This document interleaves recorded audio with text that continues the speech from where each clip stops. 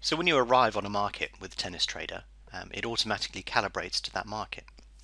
So what it basically does is it looks at the score, looks at the odds in the underlying match, and then it says, oh, okay, you know, I've seen this match before. It looks like this.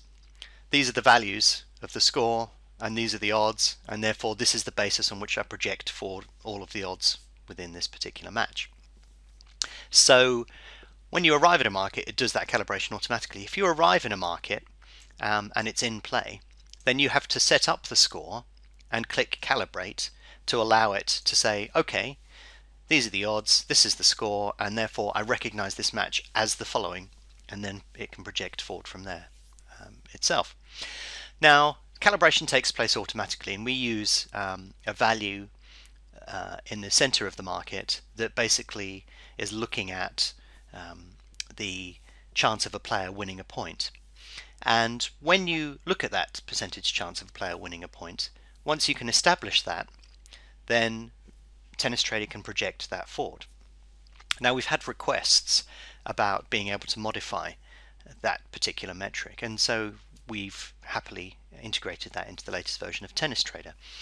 If you go to the spanner up here and click on Adjust Calibration Settings, you can actually seed the model with a calibration point that you wish. So you can go into the market, you can type in 0.55, 0.57, whatever you want to, and when you click the calibrate button with that seed value, what Tennis Trader will do is it will look at the score, it will look at the odds, it will look at the seed value that you've typed in, and then it will hunt around that level. So what it's trying to do is it's trying to work out what chance a player has of winning the next point. And if you type in that chance here, so this is a 57% chance, it will actually hunt around that value to find the nearest match based upon projecting that forward and what the odds currently are and what the score currently is. Now, if you want to get really clever, you can actually, and that's actually, I should say, that's fine for most people. You know, keeping it at the same value is fine for most people. But if you want to get really clever, you can adjust the calibration seed, or to take it to the next level, you can actually put in fixed calibration values for each player. But that's something that's quite advanced, and of course you'd have to work out what the seed value is.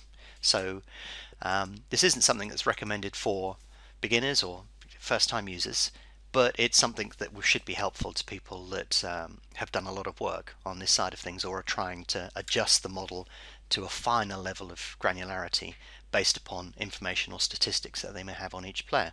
So if you go to Tennis Trader, next to the calibration tool is the spanner, and that's where you can adjust either the seed value or the fixed calibration values of each individual player or for the match, using a fixed or a fixed value, a fixed seed value. That's the word I was looking for. It will hunt around this level whenever you click calibrate. But the fixed calibration values, as the name suggests, will remain the same as the match progresses. So you may actually want to go back into there and adjust them based upon whatever you're trying to do. But like I said, it's an advanced setting, but it's there for people that wish to use it. If you're interested in learning more about BetAngel, its tools and the opportunities they present, why not visit betangel.com today to download a free trial.